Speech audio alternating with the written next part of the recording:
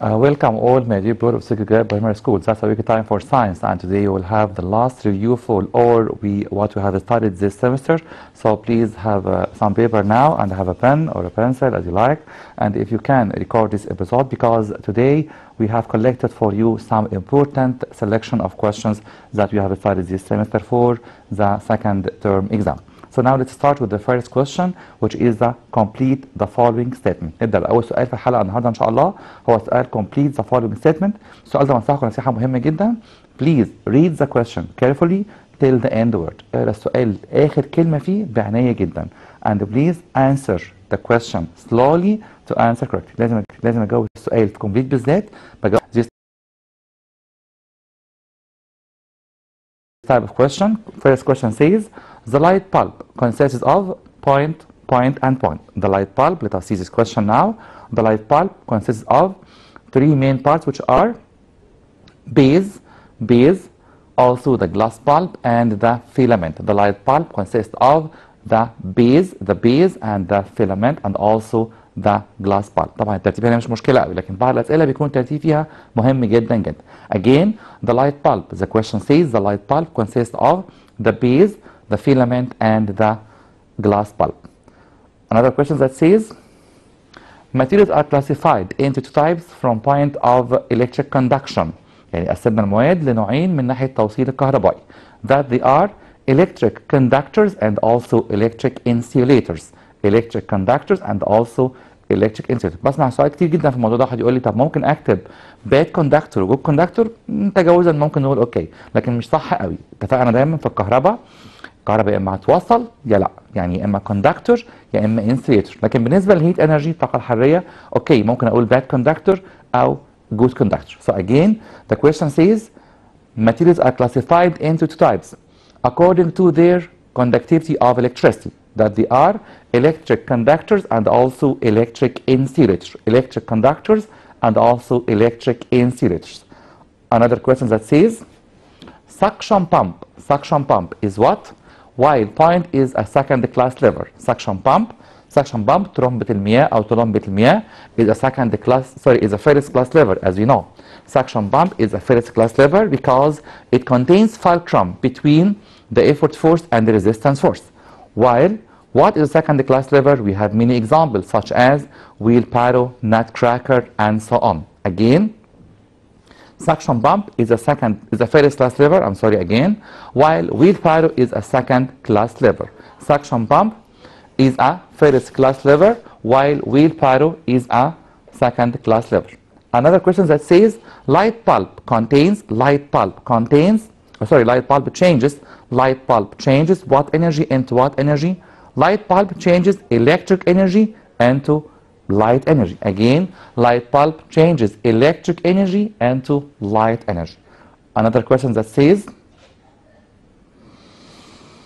filament of the light bulb is made of tungsten. Filament of the light bulb is made of what? Is made of tungsten. And we know this question is very important in a point of give reason question. السؤال ده مهم قوي في موضوع give reason. ليه بنستخدم التنجستين في filament of the light bulb? Because tungsten has high melting point. Again, because tungsten has high melting point. So again, the filament of the light bulb is made of tungsten because tungsten has high melting point. So now let me write this give reason question. نكتب السؤال ده مع بعض كده في شكل give reason. The question says, let us write. The question says give reason. Filament نكتب مع بعض. Filament of light bulb is made of tungsten. Why or give reason? Because we know that tungsten has high melting point. Because tungsten عنصر التنجستين ده أكتر معدن عنده درجة انصهار عالية جدا. Because tungsten has high melting point. عشان كده بيستحمل جدا inside the lamp or inside the light bulb. Melting point. Again, give reason question is a very important question. Filament of the light bulb is made of tungsten because tungsten has high melting point. So now let's back again to our question of complete.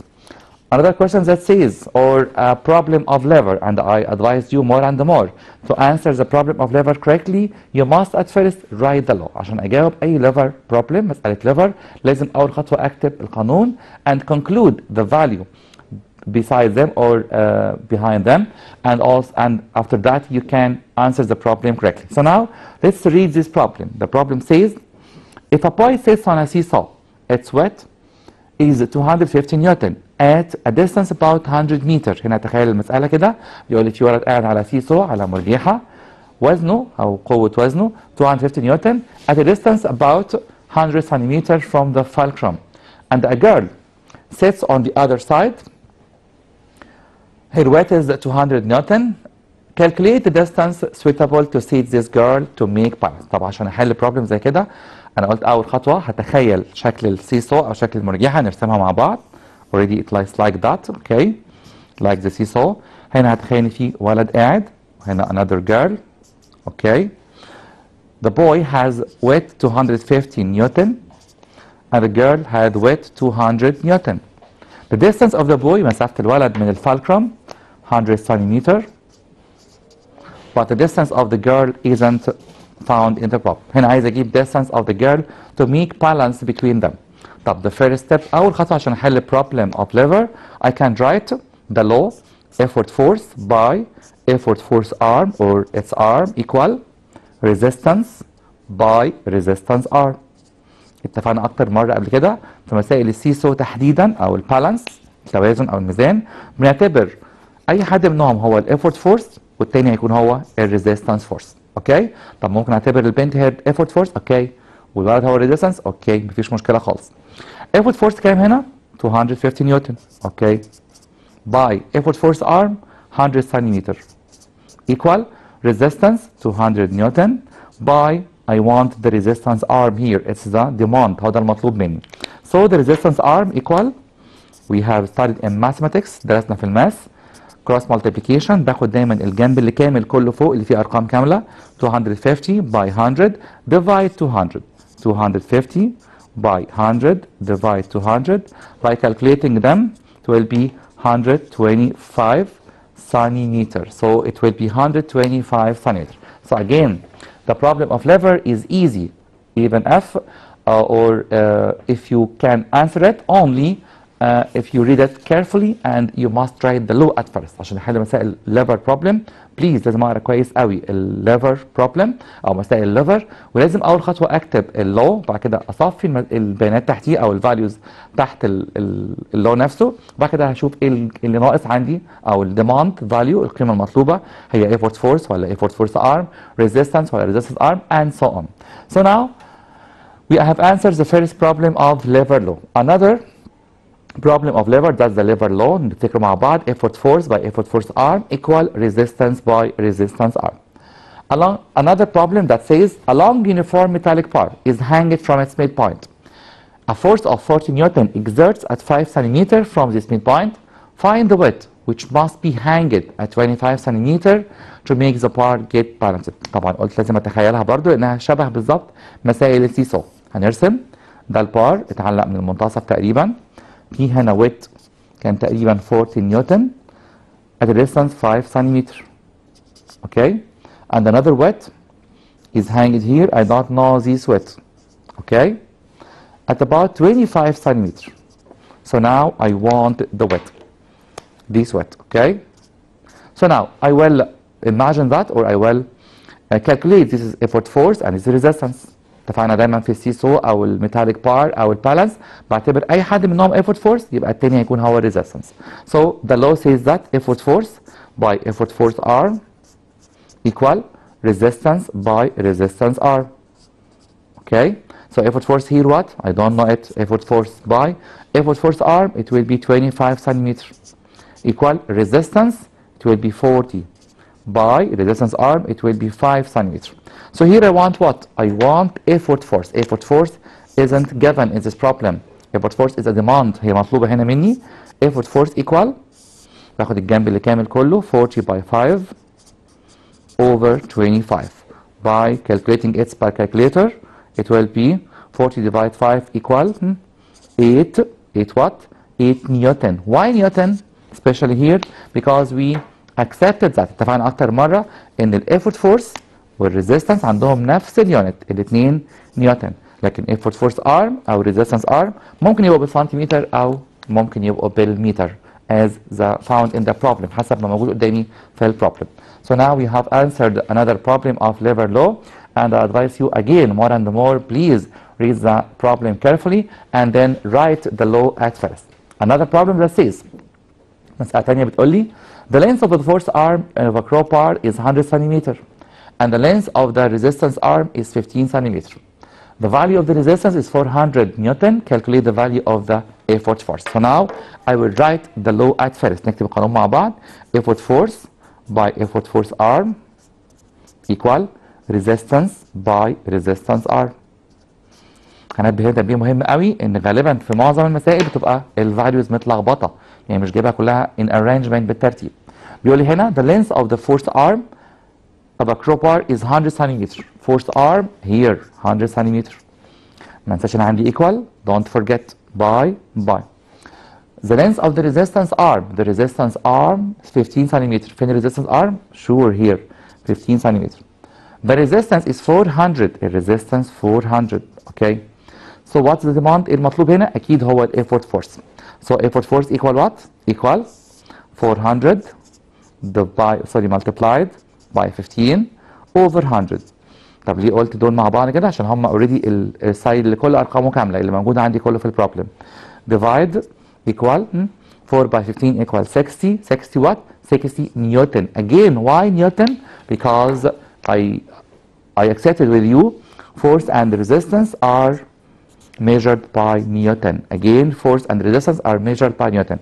But force arm and resistance arm are measured by centimeter or meter as found in the problem. But now here in this problem, I have another question. The question says, mention the type of this lever. اذكر نوع الليفر دي. طب هعرفها ازاي؟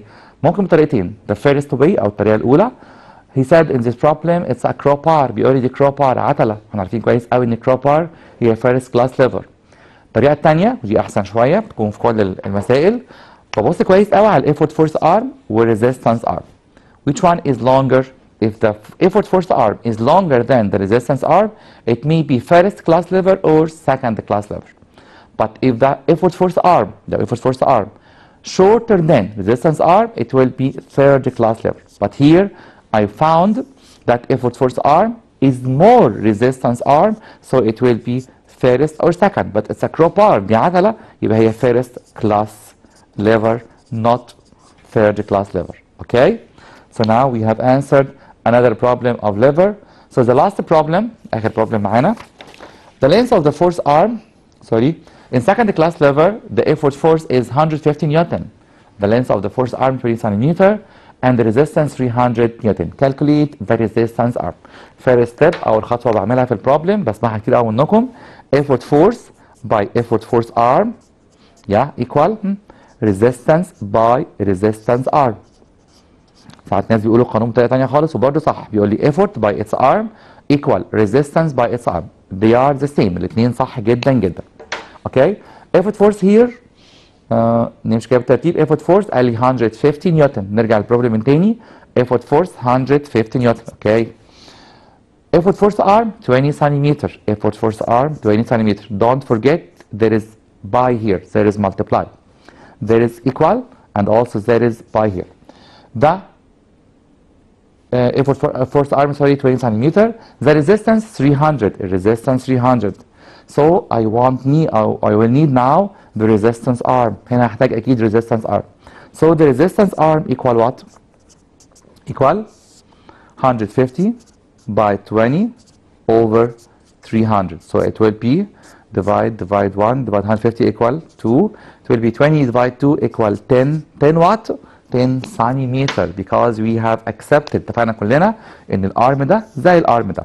سنتيمتر يبقى بالسنتيمتر برضه. سنتيمتر because it's an arm. Okay? So now we have answered many problems of levers, and in this type of questions, especially the levers law or the lever problem, I advise you please read the problem carefully and then write the law at first, and then you can conclude the value under each one of them and at last you will find the absent value. في الاخر خالص بيطلب مني القيمه اللي مش مطلوبه. في بعض مسائل الليفر تاني حليناها قبل كده كتير جدا بيكون الفور فاليوز كلهم اوريدي موجودين. طب هيطلب مني ايه؟ هيطلب مني في بالانس ولا لا؟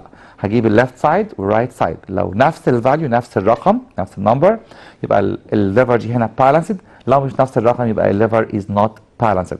So now let's move to another type of question which is the choose the correct answer. I know all of you like this question a lot, but this question is a double-edged weapon. هو سلاح ذو حدين السؤال ده بصراحة. ليه؟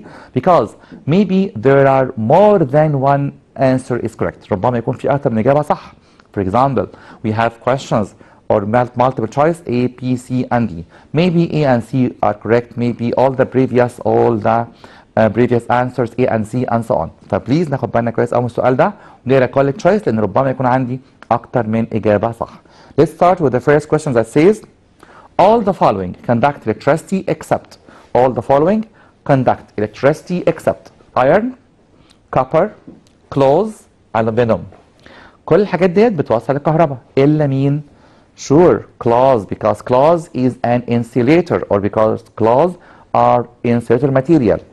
Another question that says the partial solar eclipse appears in the area of umbra, penumbra, negative shadow, antumbra. Sure، اتفقنا قبل كده أكتر مرة قلنا البارشال بيحصل في منطقة تبدأ بنفس الحرف اللي بيبدأ بيه كلمة partial. Sure, it will be the penumbra. Partial solar eclipse appears in the area of the penumbra.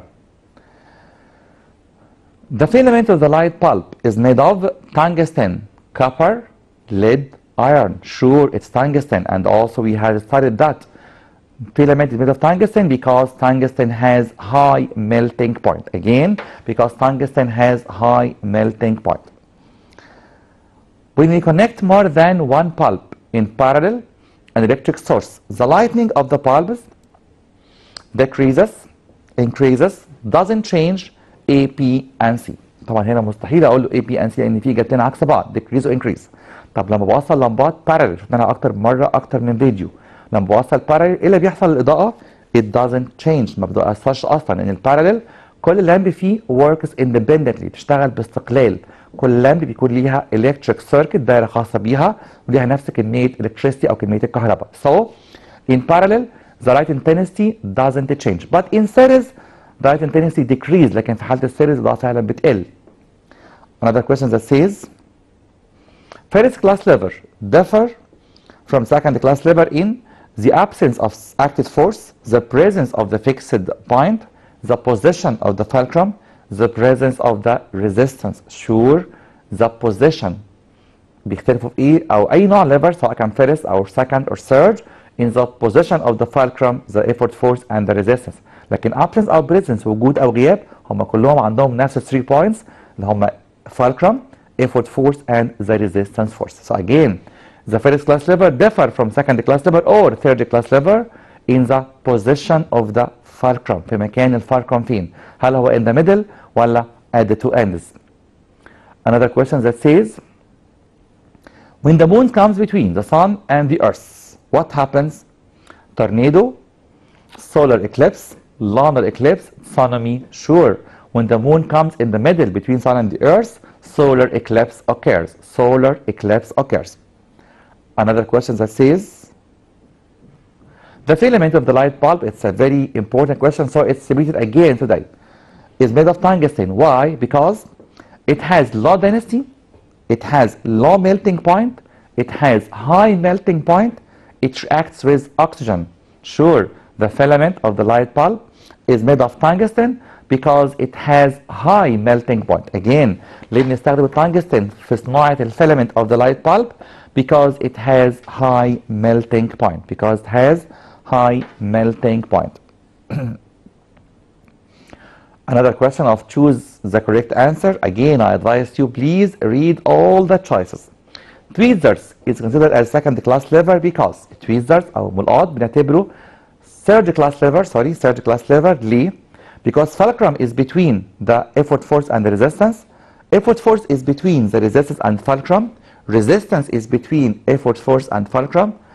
Resistance force and effort force affect on the same point. طب نفتكر مع بعض كده، احنا قلنا كلمة سرية تعرفني كل أنواع الليفر، هي كلمة ORF ORF. لو O in the middle it will be first class liver. R in the middle it will be second class liver. F in the middle it will be third class liver. يبقى ORF ORF هتعرفني أي نوع liver. طب هي امتى تكون third class liver النوع الثالث من الليفر؟ لو F in the middle. F يعني effort force. So it will be effort force between resistance and fulcrum in the middle. When effort force is between resistance and the fulcrum. Again, tweezers is considered as third class liver because effort force is between resistance and the fulcrum. Another question that says, to observe solar eclipse safely you should wear. عشان نلاحظ كسوف الشمس بأمان لازم أرتدي special glasses, heavy clothes, medical glasses, lenses. Sure, we must wear special glasses خاصة اللي بنستخدمها في 3D cinemas أو 3D dimensions because it protects us from very harmful radiation that are infrared radiation and also ultraviolet radiation. But now we have another question, and after that we have a break. Okay, which of the following is second class liver? Sure, it will be wheelbarrow. So now we have a break, and after this short break we will meet again with our friends of first prep grade because we have also another collection of very important questions for them in their exam next week inshallah. Now thank you and goodbye with all possible